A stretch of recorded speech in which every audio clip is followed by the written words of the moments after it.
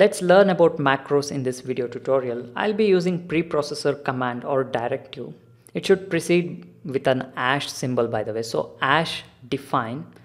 So I'll give capital letter pi as macro template and 3.14 as macro expansion. Also note that you could optionally leave a space between hash and define, but it's mandatory to leave a space or tab character in between macro template and macro expansion. Also note that you should not enter a semicolon to end this macro definition. So this whole thing is called macro definition, that is hash define space pi space 3.14. So macro template name, you could give any name except the C programming keywords. So that's basic stuffs. So during pre-processing the source code, the preprocessor replaces every occurrence of pi inside the source code with its macro expansion, which is 3.14. So let me write a simple C program to find area of a circle and show you the result. So I'll take two variables, r for radius and area of a circle. I'll ask the user to enter radius of circle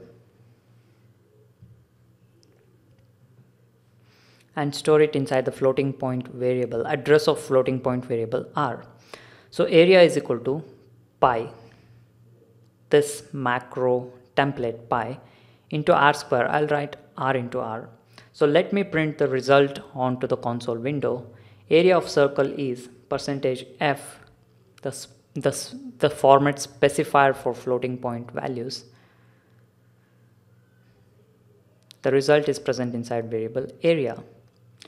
So this pi, wherever pi occurs, it should be replaced with its macro expansion value, that is 3.14. So let us compile and check it. Oops, we have an error. I forgot to enter semicolon here. So let me check it once again. Okay, it's working. Let me run the program. So I'll give 5 as radius of circle. So area of circle is 78.500. Okay. So let me show you some more things. So let me show you how we can store a printf, an entire printf statement inside a macro template. Okay. So this is very simple program, by the way. Don't get deceived thinking that this is very simple. Why even use hash define or macros? You will know the importance of macros. It is indispensable. You have to use it in application programs, bigger application programs. Otherwise, it will be very tedious and prone to a lot of bugs. By using simple macros, you can write efficient and faster programs. So I'll take hash define once again. I'll take display as macro template. And for macro expansion, I'll write a printf statement. Don't end it with a semicolon, by the way. So I'll write I am display guy, a simple statement, GUY. Remember, don't end it with a semicolon. Now let me display it inside. I guess we need to have semicolon here, but let's check that. Yeah, we need to have a semicolon here, which should work now. So now display keyword, that is the macro template, should be replaced by macro expansion, that is printf statement, and it's working. I am display guy.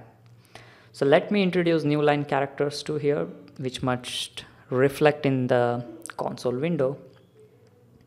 I'll give 5 as radius once again, and yeah, new line characters are also working here.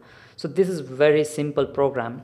So going forward, I'll show, let me show you more programs, by the way, and gradually I'll show you complex stuffs and very useful ones. Okay, until then, stay subscribed to our YouTube channel and to our blog, and please share this video with your friends online using your WhatsApp, Telegram, LinkedIn, Twitter, Facebook, etc. And please do not forget to like this video on YouTube. Thank you.